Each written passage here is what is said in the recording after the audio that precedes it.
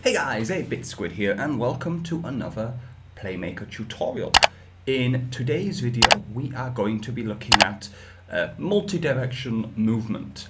So in another tutorial I did, which I'll put the card in the right hand corner above, we looked at basically movement where it's moved from left to right.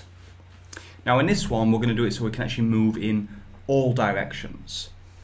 So I've got a little basic scene here.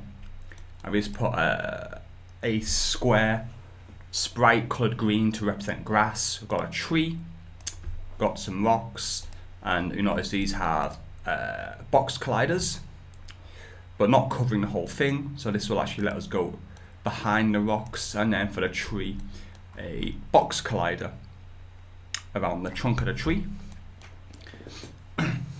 Okay. And then obviously my player here. Okay, and my player is just being represented by this purple 2D cylinder or capsule. Okay, so this is really simple to do. So what we're going to do is, first of all, we need to actually give our player a collider. Always best, you technically don't need to do it if it's for this, but it's always best to add a collider. So add a polygon collider, because of the different shape.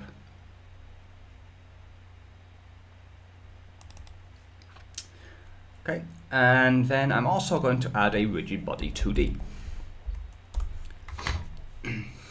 Okay, now what we do need to make sure we do is, on the rigid body 2D, set gravity scale to 0, and we're going to freeze rotation on the Z, which is under constraints here. Now, I'll show you what will happen if we don't have it on 0, but we'll just build our FSM first. Now, this is really simple. Just like our two-directional movement, we just need two FSMs. And this one we'll call translate. And then the second we will call get axis. And we'll just add a finish transition to both of them.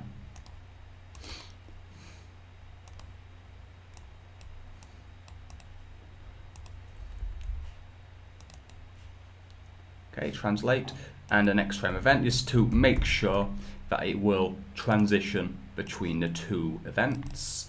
We'll add next frame event here, and then a get axis. We need two get axis.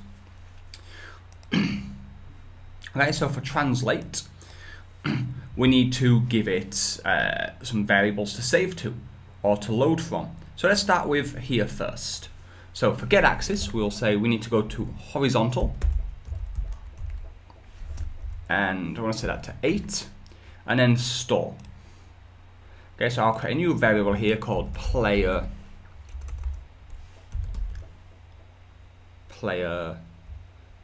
X.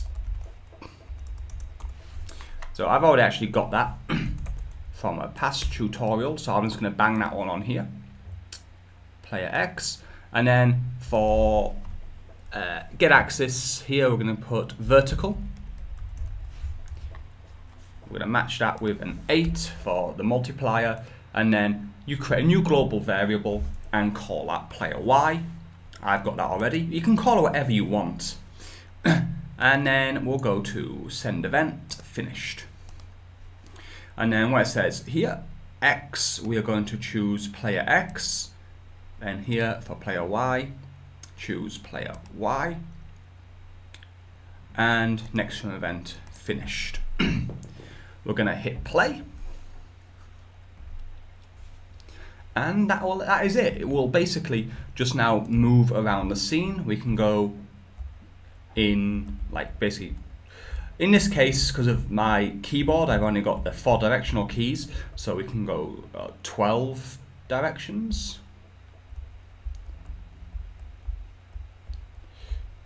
8 directions. So you see, so I can go behind the tree, hiding, behind the rocks, in front of the rocks, like that. Okay, and that's that. Now, if you don't set gravity scale, say you keep gravity scale as 1,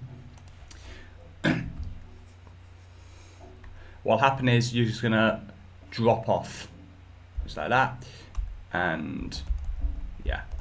So that's why it's important if you're doing like a top-down kind of game, you want this to make sure it is 0, and then you'll get the full, be able to move around the whole screen.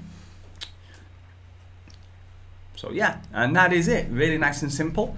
So if you found this video helpful, please hit that like button and also consider subscribing for more tutorials by me.